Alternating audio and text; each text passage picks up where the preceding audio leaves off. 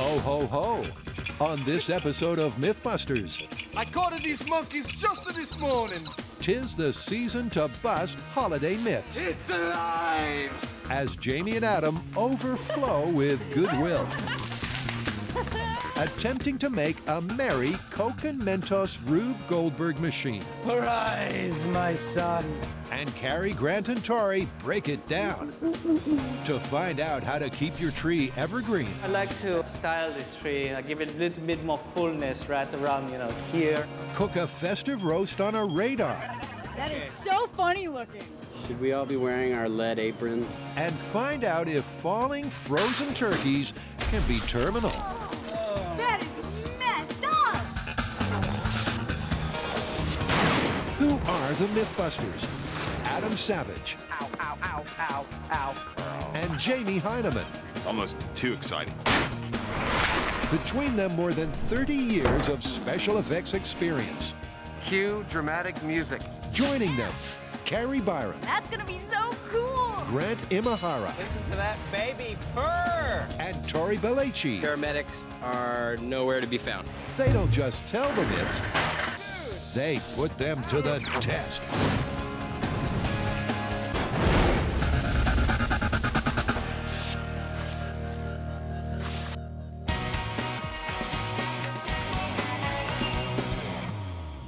Ho, ho, ho.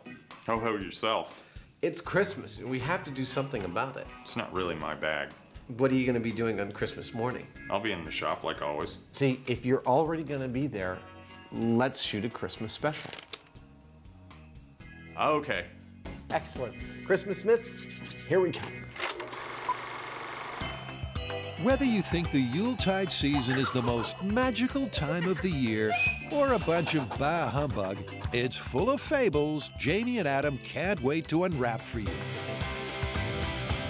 What do you say we do something special for the fans? That sounds like a great idea. What do you have in mind?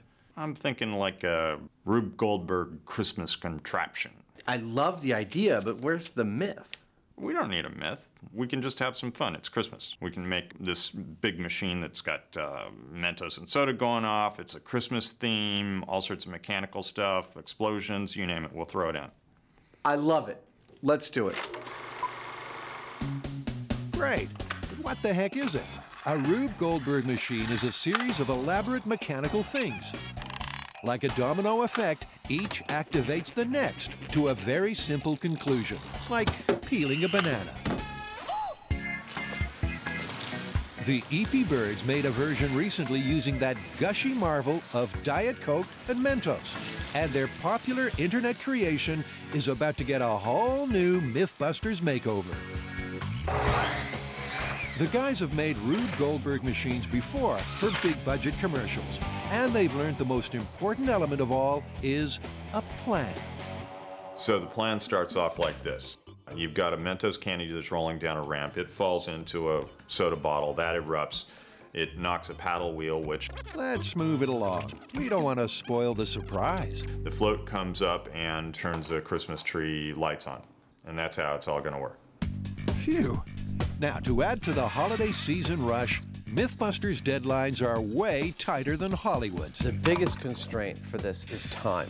We've got to make this thing basically a 100-foot-long device with about, 50 or 60 moving parts. And we've only got a couple of days to do it. To power their invention, Adam and Jamie are using the volatile combination of Mentos and soda. In a recent myth, the guys blew the lid off this global phenomenon. They discovered the active ingredients in the Mentos and Diet Coke, combined with the effect of nucleation created from the pitted surface of the candy itself, cause a rapid release of carbon dioxide and a Krakatoa of cola. Jamie gets to work on the starter motor for the whole rig, an inverted metal and mesh cone that has soda bottles welded to the rim. This sweet baby doesn't run on gas. What we do is take just any chunk of steel will do, like this nut, perch that on the inside of the neck of the bottle. We put our Mentos on it, and then when we yank the magnet away, we get that. Time for a test run. And 3, 2, 1.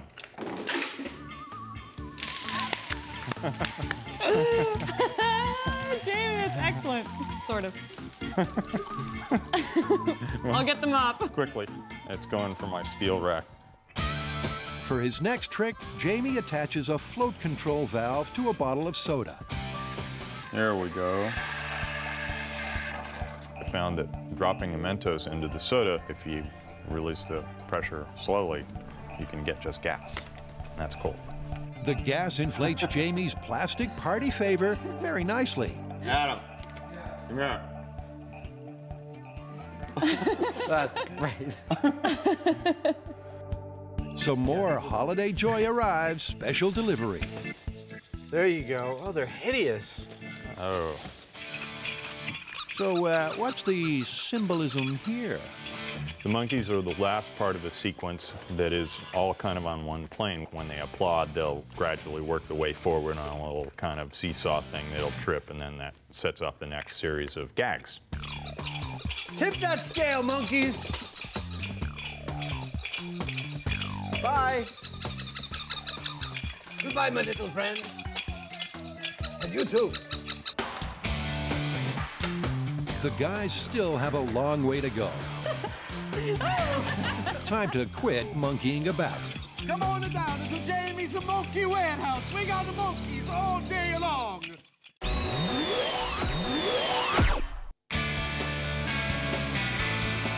You know, Christmas just isn't complete without Christmas trees. But as the holidays go on, they start dropping their needles and they make a huge mess.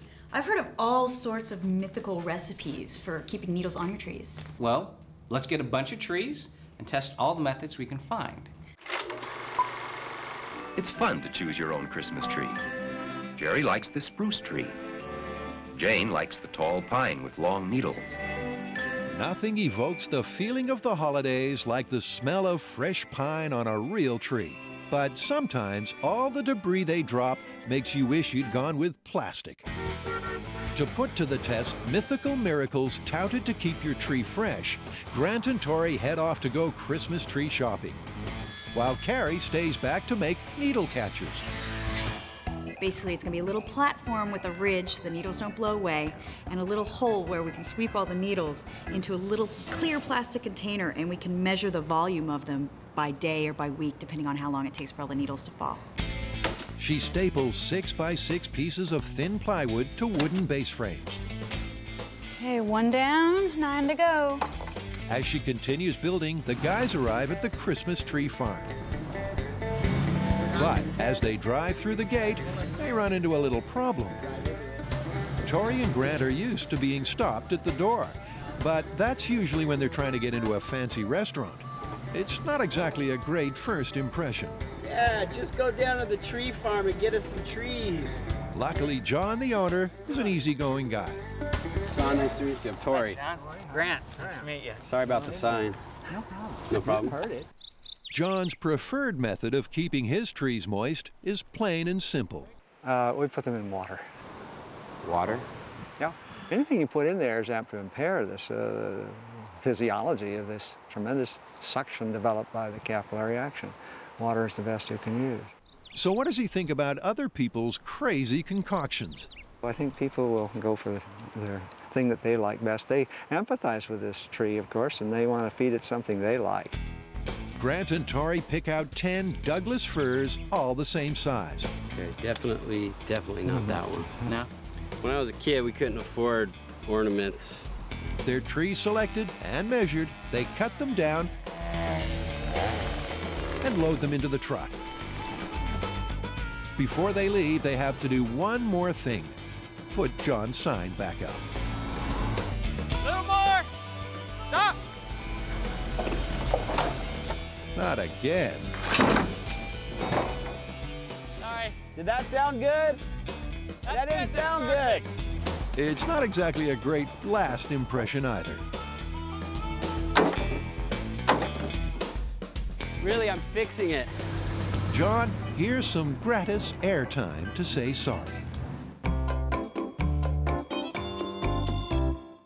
It's beginning to look a lot like Christmas as the team painstakingly pieces together a holiday-themed Rube Goldberg machine.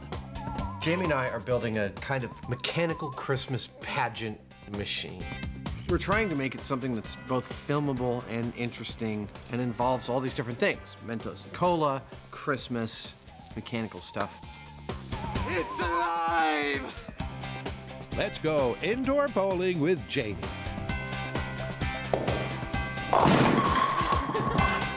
Strike! For this setup, Jamie builds a mini bowling lane, then suspends a bowling ball from a tightly wound cord. Ready? Wait, okay, now I'm ready.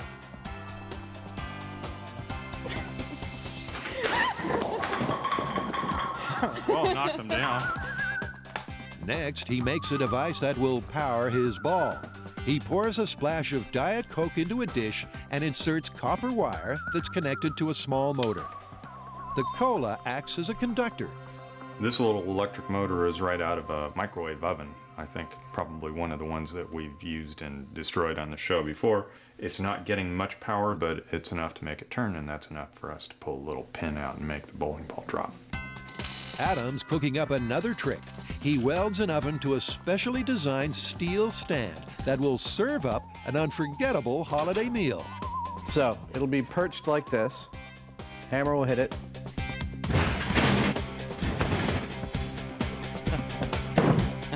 All right, there's a couple of kinks.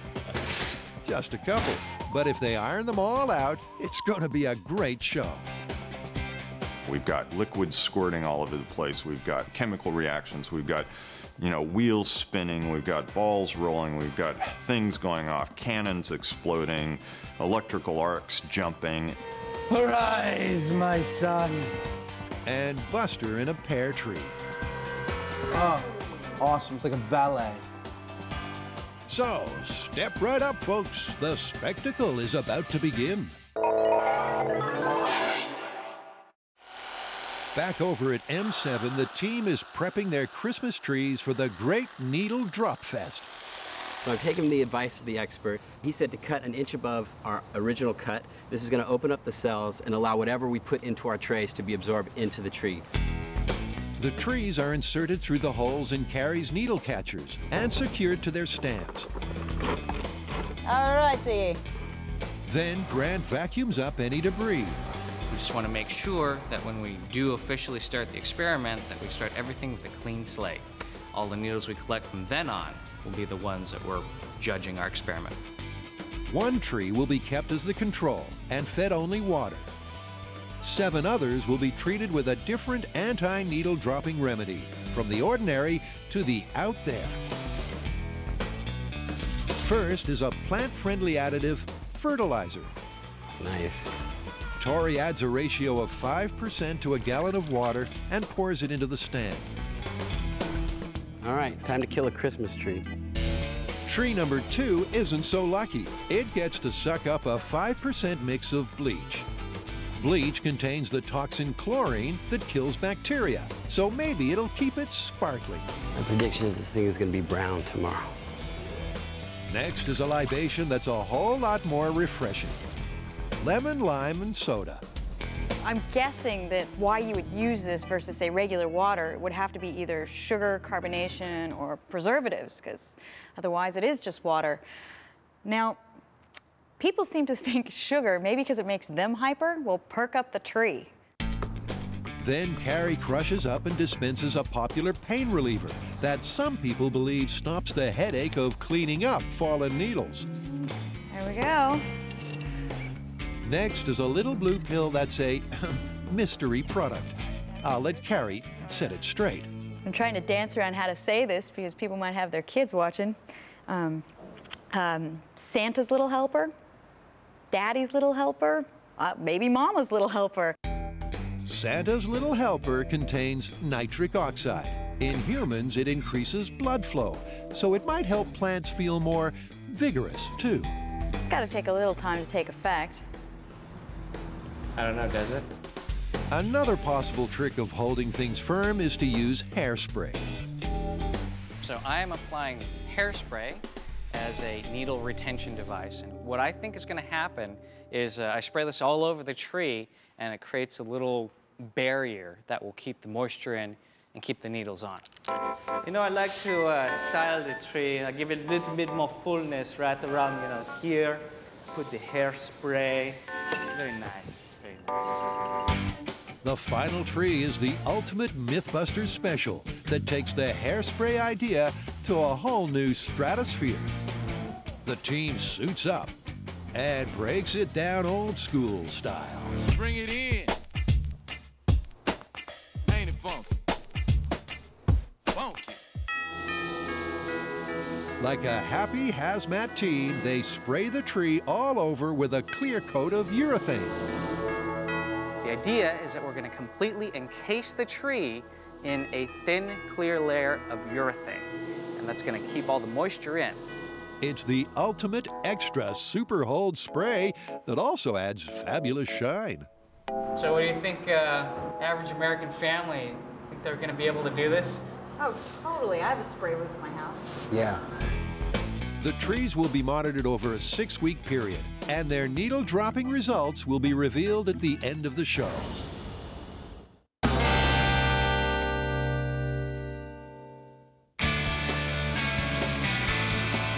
Okay, Christmas is coming. It's time to think about getting the bird. Well, unlike my bean curd substitute turkey, there's all sorts of stories and myths about the dangers of the frozen turkey. I've heard it's cracked floor tiles, like broken toes, and even caused the death of some pets. Well, why don't we separate fact from fiction and see how lethal these frozen turkeys are? Yeah, it'll be like a public service. Exactly. Every holiday season, we humans cause the turkey population to plummet.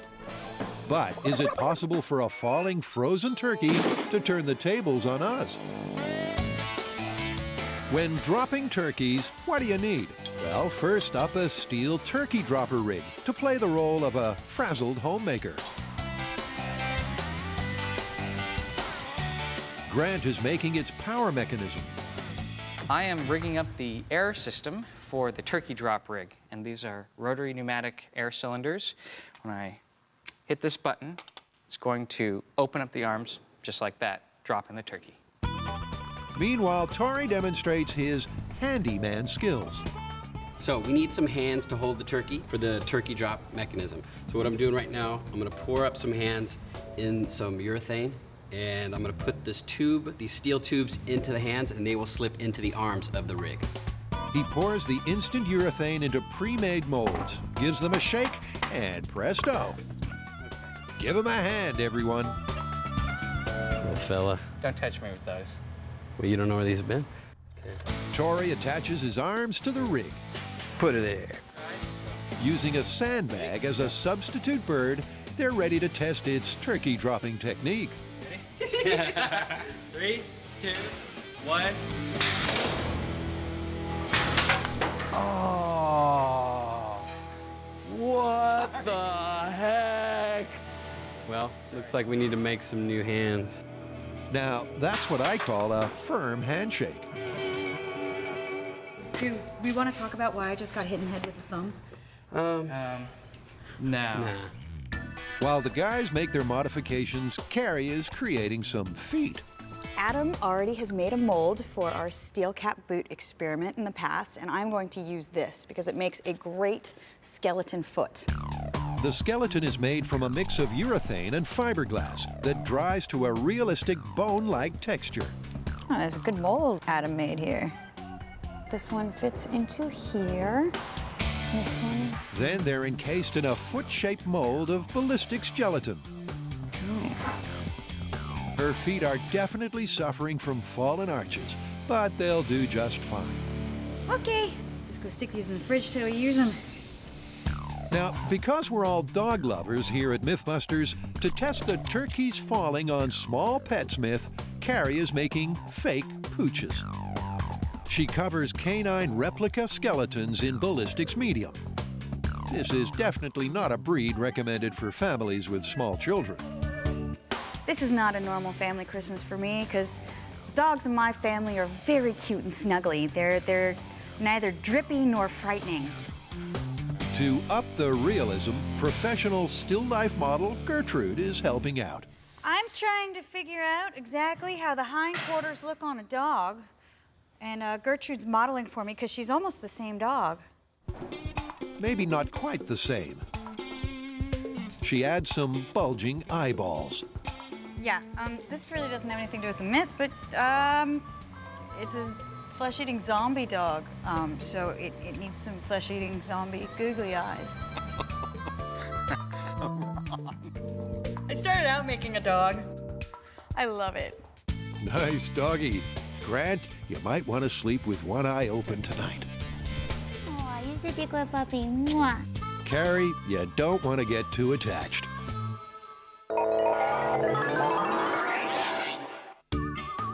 Over at M5, it's going to be a gas. Jamie and Adam are finally ready to activate their Rube Goldberg machine, a 100-foot-long holiday miracle with 60 moving parts. Just to make the point, I wouldn't even walk fast near a lot of this stuff, so nobody breathe on this one, all right? I can see you're really getting into the zen of this thing. I'm thinking about it with everything I see these days. Well, it's time to do it. We're all done. It's the moment of truth. Let's go do it. Okay. It's the moment of truth, but how's it all going to work? Pay close attention because here's exactly what's going to happen. At the top of this cone are 10 bottles of cola. At a prescribed moment, Jamie will yank on this string, releasing a Mento into each of those 10 bottles, which will then spray cola down into this funnel, down into this tube, up to this pair of wires, which will make an electrical contact, which will release this motor, sending this bowling ball spinning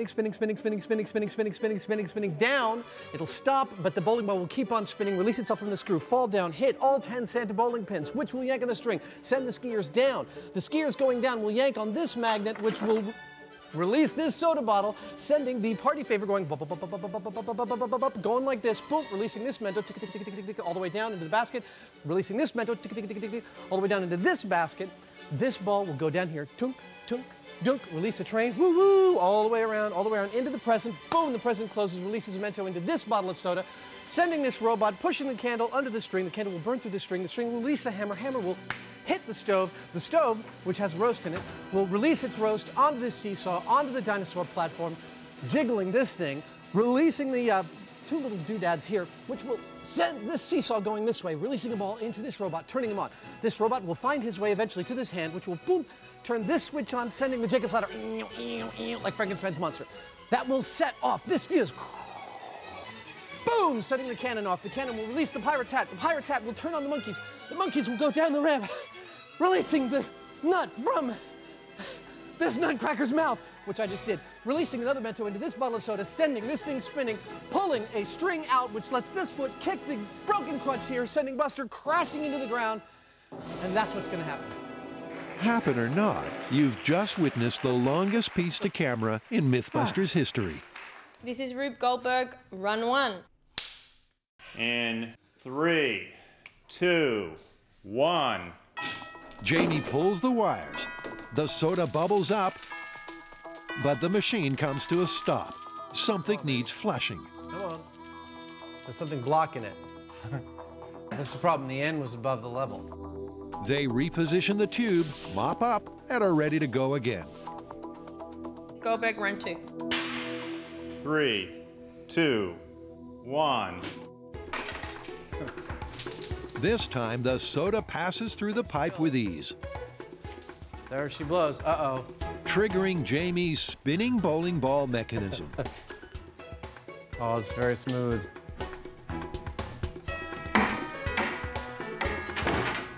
That hits the set of pins, but the skiers are stuck on the slope.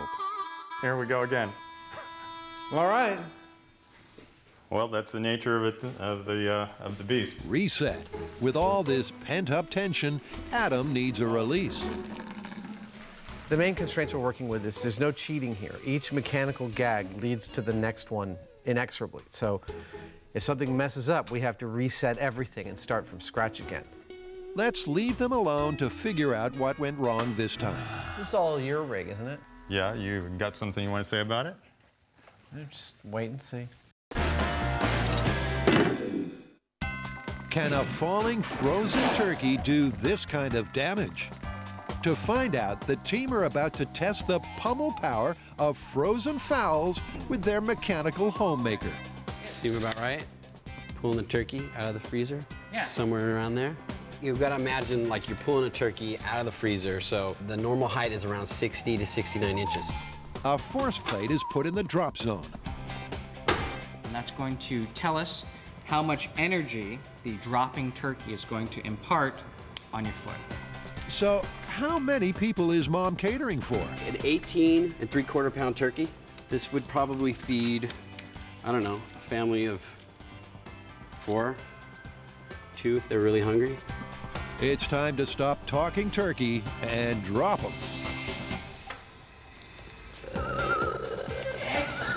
Yep, good.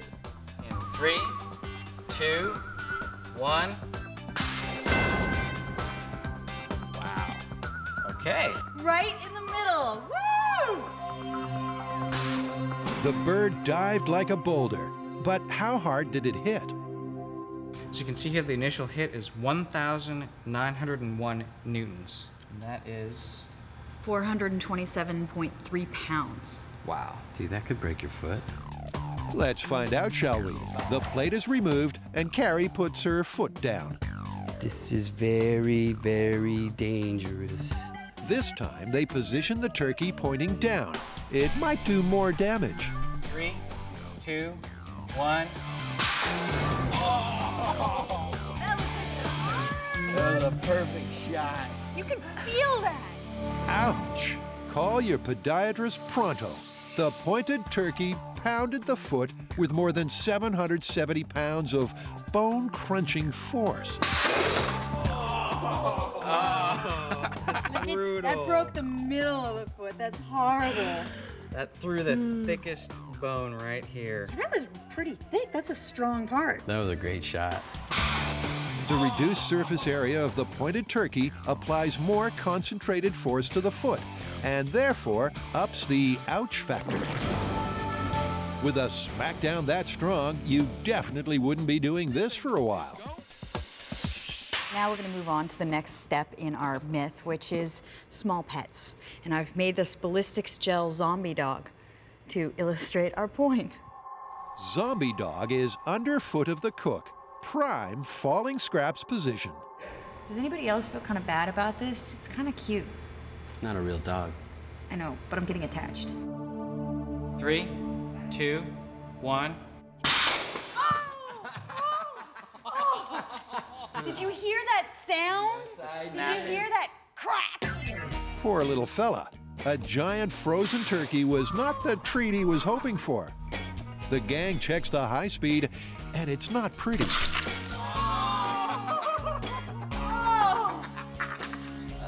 That is messed up. He's still smiling. Didn't break his spirits. Legs look like they broke, back caved. Okay, let's move on to the next one, because I think it's gonna be worse. In the name of due diligence, they put another gel pet in the danger zone. In 3, 2, 1. Oh! This reminds me of my Christmas. This drop is a real eye-opener. Oh, the head snaps around. His little eye. Legs snap off, the eye comes out. I was sort of like half stoked, half creeped out. I'm all creeped out. Our zombie dogs need urgent medical attention, so the team takes them to a veterinarian to see exactly what kind of injuries they sustained. I dropped a turkey on my pet dog. And then we deep fried it. I can tell. You're just like a regular vet, and so you're probably not used to zombie dogs. No, I'm not used to zombie dogs at all. But we'll see. We'll take a look. Mind if I hold him? Yeah. Oh, he's cute. There you are, little man. The models are measured and x-rayed just like real dogs would be. Some of the other patients are not amused. Dr. Moran delivers his prognosis. I'm afraid it's not good news. Aside from the multiple spinal fractures, which the dog has a poor chance of recovering from, the right rear limb is shattered, the left rear limb has multiple fractures, and there's going to be a lot of surgery, and even with that, he may not come through it. I know this is a fake dog, but you're sort of depressing me right now. Yeah, the prognosis for this dog is not great. So, is a falling frozen turkey dangerous to your pet? Plausible? Oh, yeah. Well, obviously, because these aren't real dogs, we're not going to be able to test this for real, so it would have to be plausible. Yeah. It's a little sad, isn't it? It is a little sad. Even though they're not real. I'm going to feel real bad about these guys. Yeah, I could tell. you seem real broken up. Broken up, that's a good word to use. Bye. Bye. Bye, guys.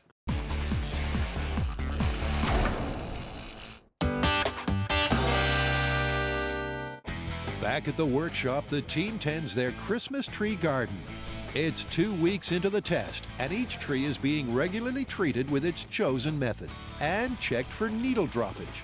What I'm doing right now is I'm sweeping up the needles into Carrie's needle catchers, and this way we'll be able to accurately measure which tree is losing more needles.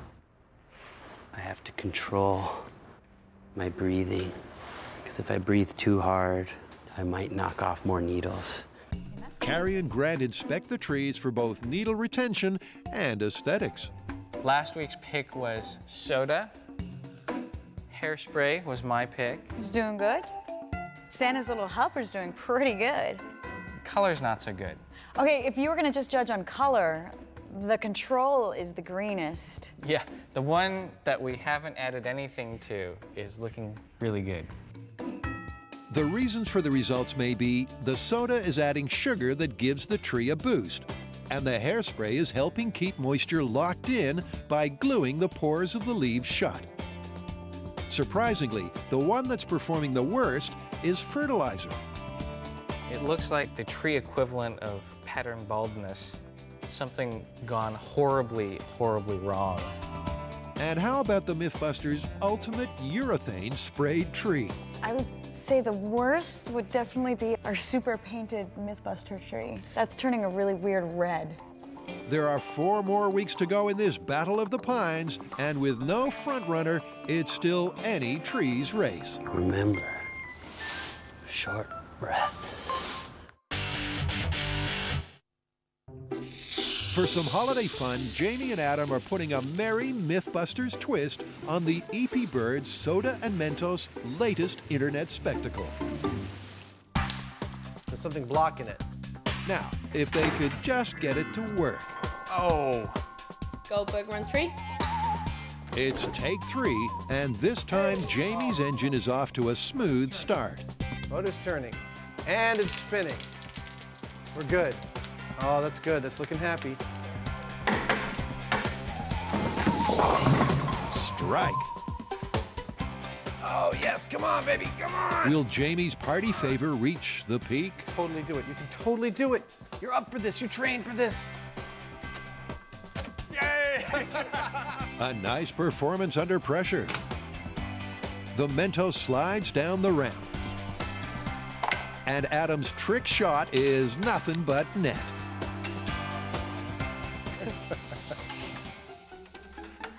The ball boards the train, comes to the end of the line, and triggers their soda swinger. Come on. Come on. There we go.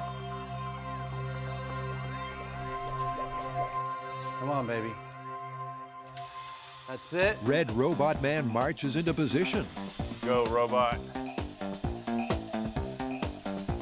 Goes.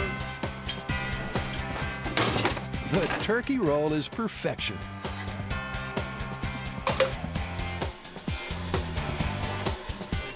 But Yellow Robot Man shorts out. Why is he stuck? He's never gotten stuck before in his life. Adam is discovering this time of year can be very stressful. Jamie and I have both done rigs like this for commercials before. And when we've done gags like this, I mean, we've had between 2 and 8 weeks to build all the gags, and then like between 3 and 4 days to shoot the whole thing. This rig, 37 gags, we had 1 week to build it and shoot it. How about some holiday music to lift everyone's spirits? Goldberg, run 4. Oh, this thing.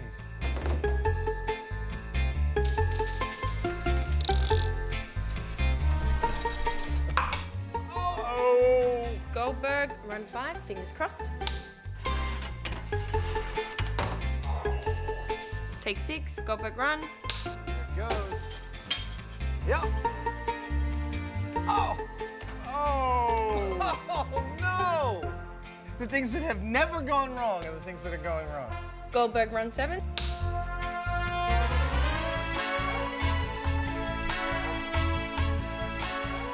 What the? Someone's goodwill is fading fast. All the ones that seem totally bulletproof are the ones that are now giving us trouble. In fact, everything that I thought we didn't have to worry about at all are the things that are going wrong with it. Goldberg, take 8.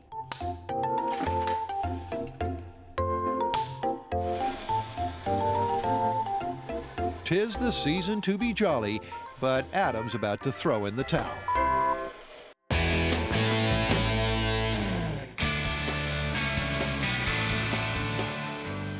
All right, you guys, all this talk about Christmas is making me hungry. Funny you should say that, because we actually found a myth that involves cooking a turkey. Apparently, there's enough radiation coming off of a radio antenna to cook a turkey, just like in your microwave at home. You have got to be kidding. No, I'm serious. What sad person cooks their Christmas dinner in the microwave?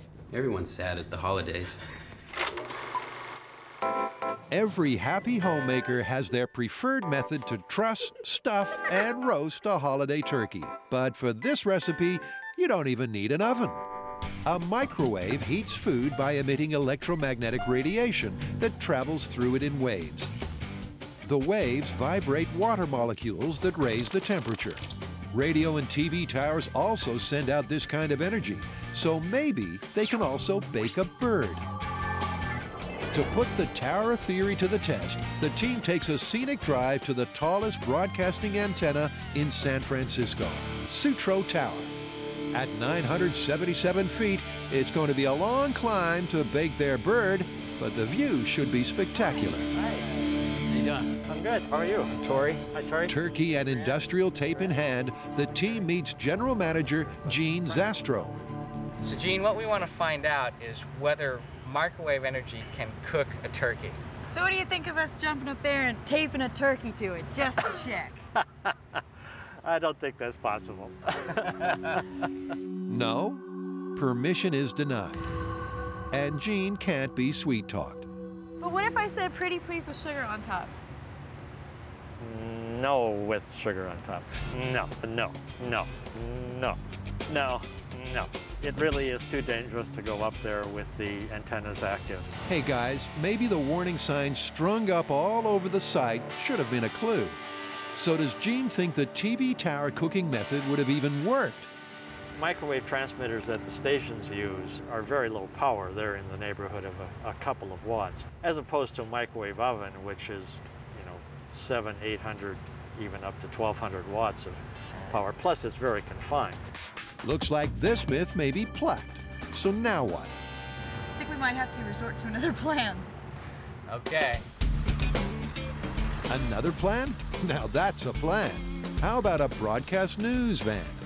You gonna let us try to cook a turkey on top of your van? Yeah, sure, why not? That's how I warm up my coffee. E&G vans use microwave signals to send images on location back to the studio. Video journalist Yoli shows Tori how the beam is sent out. It gets bounced off of here. So the beam is actually being shot out of here. Out of here. And then it sends it out. Okay. Tori puts a bird fresh from the refrigerator on its mark. All right. And checks its temperature. We're looking at 40 degrees Fahrenheit. Then the dish is raised to the sky, and it's time to go live. We're gonna let it roast for an hour, right? 1 hour. Okay, just tell me when. Okay, 3, 2, 1. Turkey doesn't have much to say. He may not have the right personality for television. This should work. Yeah. It's in the right frequency range, and it's about the right power. Okay. It's just the beam's so tiny, it may only be heating a small So it's portion. just gonna cook a little section? Yeah. After an hour of airtime, it's time to see how much he heated up. All right, 1 hour. It has gone up to 60 degrees. His temperature rose 20 degrees, but that was only from standing in the hot sun. Maybe we just need something bigger. Yeah, that's possible. So it's all aboard the SS Jeremiah O'Brien, a World War II cargo ship to unleash the big guns. Boy. Welcome aboard. I'm Pat Maloney. Carrie. How you doing? I'm Tori. Tori. Nice to meet you. Steady. Steady on that. I don't have my sea legs yet. Captain Maloney is letting our MythBuster landlubbers try to fry on the ship's radar. Radars are another device that emit electromagnetic radiation. So have you ever heard the myth that you can cook your turkey on the radar of your ship? I haven't heard about cooking turkeys. There's risk of sterilization. Putting his fertility fears aside, Tori secures the bird to the antenna so it doesn't fly off. That should hold. Good, because I got vertigo watching you be up there. Before they begin, they take the turkey's temperature. Down to 50 degrees. So what we've got is 50 degrees Fahrenheit. Now the FDA says that you need at least 180 degrees Fahrenheit for it to be safe to eat. So that's our target. Let's go. Clear the decks. It's time to beam up. I need warp speed in 5 minutes or we're all dead. I can't do it! I can't do it, Captain. Captain Maloney fires up the radar. Okay, we're transmitting. And our turkey soars like an eagle. Whoa, that's kind of faster than I thought. Thing's spinning pretty fast. That is so funny looking. Should we all be wearing our lead aprons? It looks bird-brained, but the waves passing through the turkey might be powerful enough to cook its goose. Yeah, I think that steel plate in my head's starting to warm up. Our radar spit roast is attracting a lot of attention. I sure hope that's not the Coast Guard. And the sea air is making Tori feel like king of the world. Remember that scene in Titanic? You know, like sitting on a ship looking out at sea. With a turkey? I don't think there was a turkey in that movie. The turkey's been spinning for an hour. Plenty of time for our camera person to get all artistic and for our bird to get nice and toasty. I'm ready for a hot turkey sandwich. So how hot did it get on the inside? Oh, this looking ripe. Ripe as in cook or ripe as in? Ripe as in nasty. What do we got? Are you kidding me? What is it? The temperature went down. Only on MythBusters. It's 45 degrees. The turkey is colder than it was before it went up. Maybe you hit a giblet. There you go. 47 degrees. The wind chill is actually making this turkey colder. A radar and broadcast dish are bigger than a microwave, but they don't put out the right wavelengths to burn a bird.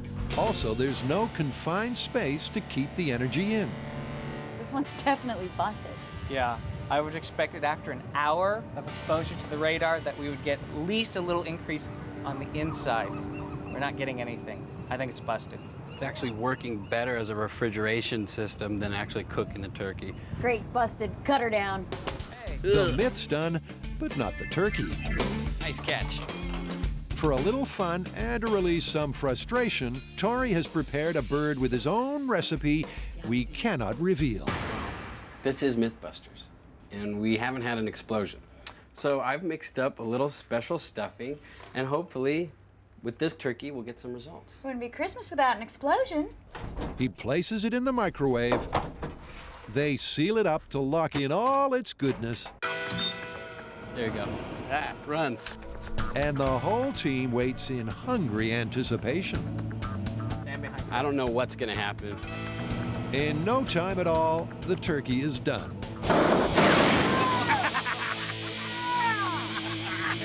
Finally, dinner is served, MythBusters style. How about a second helping?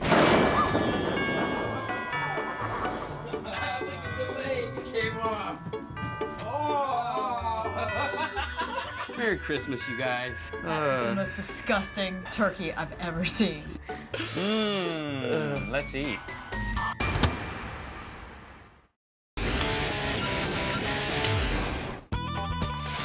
It's been a sweeping 6-week challenge to find the best mythical remedy to keep your Christmas tree looking lovely for longer. The fallout has been carefully collated and counted, and it's time to reveal the winner. It's been 6 weeks since we started this needle drop experiment. I have to say, I think these results are really surprising. Definitely. I mean, it's obvious that the fertilizer is probably the worst remedy to keeping needles on a tree. Yeah, I would have never have guessed that. And it was only a 5% mixture to the water, but it lost 4 times as many needles as the control. I mean, there's a bucket filled with needles. We couldn't even get them all in our tube. More interesting to me is the fact that every other treatment that we tried did better than just water alone in the control. And you know what else is surprising is the bleach and the Santa's Little Helper, they lost the least amount of needles. Yeah, but I think this myth should also be about aesthetics as well. And while the bleach kept a lot of needles on the tree, it turned it a really funny color. Santa's Little Helper, same thing, retained the most amount of needles, but it looked really, really sickly in the end. All right, well, we need to find a winner. So we're gonna have to find a balance between the needles that fall off and the way the tree looks like after the 6 weeks is up. Okay, well that winner is definitely hairspray. It kept a lot of needles on the tree, and at the end of the 6 weeks, it still looked really nice. All right, so we're gonna be using hairspray from here on in. Maybe you will. I think there might be a fire hazard involved with using hairspray on a dry Christmas tree. Just me. And that's a problem? Around you? Yeah.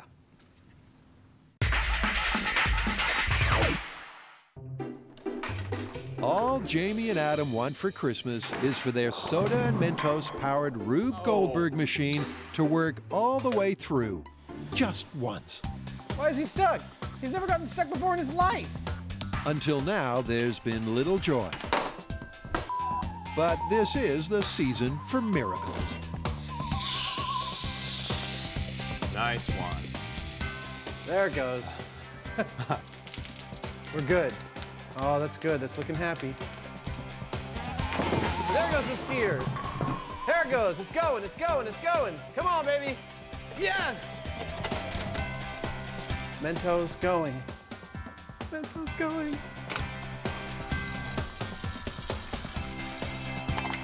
Oh, it's very smooth. Come on.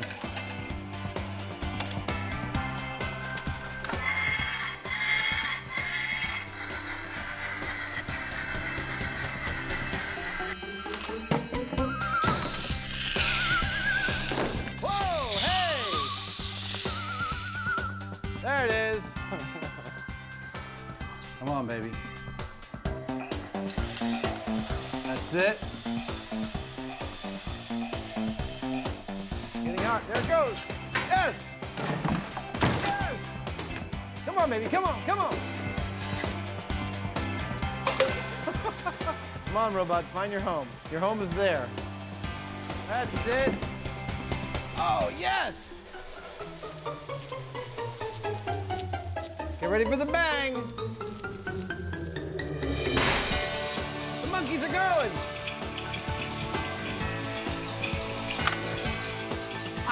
Going fast. Come on.